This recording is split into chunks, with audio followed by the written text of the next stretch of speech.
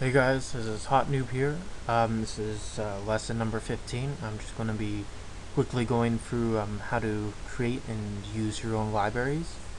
Um, I'm just going to be going over two methods of doing this for now.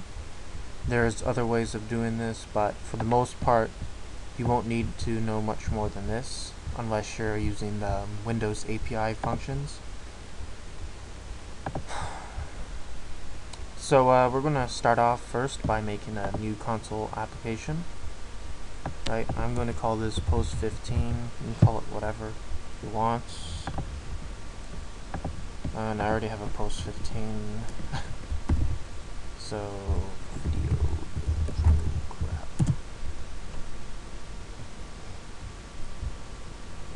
Right. Okay, there we go. All loaded. So,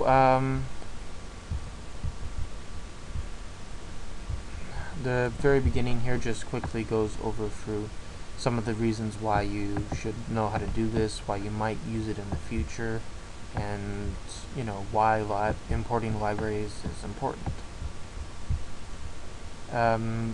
Basically, in short, it states that importing a library is just like importing someone else's work, so you can use their functions or whatever, right? So to add a new library, for creating your own library, it's pretty simple and straight to it. Just going to go right click your project. Now it's the one with the green icon, and go to add new item. Sorry, not your project, your solution, right? Because we're going to be adding a new project. So we're going to just create a class library here. I'm going to call this my class. I think that's what I called it in the example as well. Sorry, my library. Right? So it's a class library. Hopefully, that gives it away, the word class library. And it's a DLL, I'm just going to rename this to my class. So we're going to make this class do something. So I'm just going to add a public static function and call it my function. Pretty plain and simple.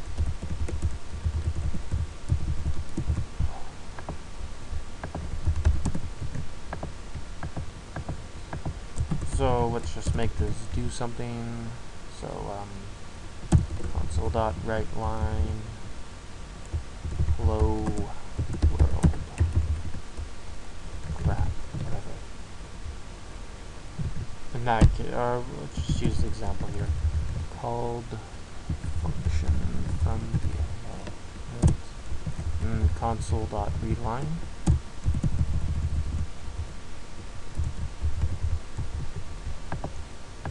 And you don't necessarily have to do this, but for such a simple case, I'm just going to remove all of the unrequired libraries, just to make it run a bit more fast. It's a good habit to do, but at the same time it can be pretty annoying, especially if you don't know your libraries or your namespaces very well. So yeah. Anyway, like I said before, there are two methods of importing the libraries. The first method, if it's in your current project, you can just right click it, go to project dependencies, and click on the class library project you want to import. Now notice the project build order. Because you set the project dependency on this, it'll automatically change it so that my library is built first, which is important for the compiler, right? So in the program, I'm just going to call it. So when you added the dependency, notice how, okay, it should have, did I add it to the wrong one? Yep. Anyway, it should be showing up in the references. I guess in this case, going to have to manually add it. So you go to add reference. You're going to go to your projects and select my library. Right, and now it should show up in the list of references. Right, so then you just define a using statement. So for my library, now you have access to all of its things, its classes, whatnot. So my class dot my function, and because it's static, we don't have to declare it as an object or anything. So let's run this, and this should pretty much just output one line of text, and that's pretty much it, right? Now you can do this another way. Let's say you want to import someone else's library or whatever. So what you want to do is you want to first find their library. In our case, it's going to be where we save the project files.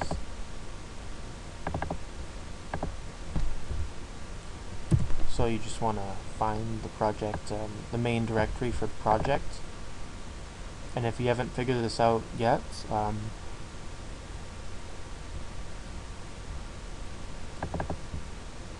it's going to be in the bin, right? That's where all of your exes or the outputs are located. So I'm just going to copy that, or actually drag and drop in this case. It will be easier if we do this way. The point of dragging and dropping and not just adding a reference to it right away is that so if you move the project files to another computer, you'll still have access to the library because it will be this moves it into the project files.